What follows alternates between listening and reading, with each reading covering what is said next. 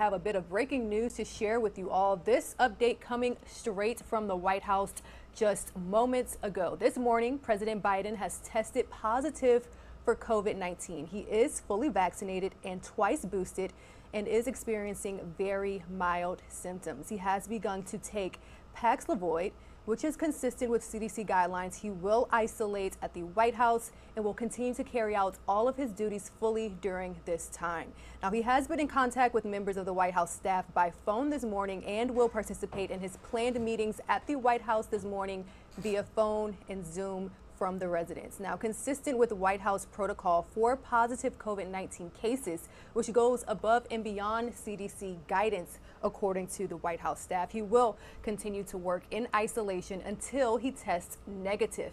Now, once President Biden does test negative, he will return to in-person work.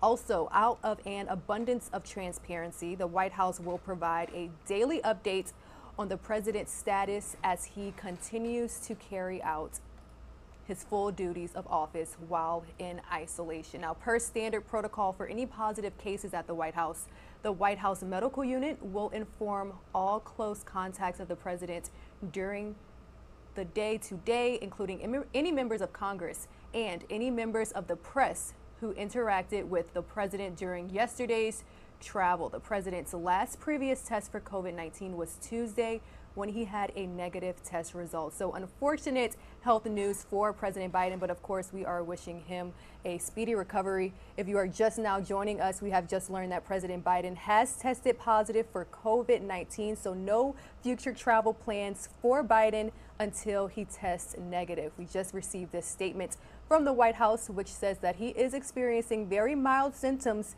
and has already begun treating for the virus. However, he will continue to carry out all of his duties virtually during this time. He's taking meetings via phone and via Zoom from his residence and will continue to do so again until he tests negative.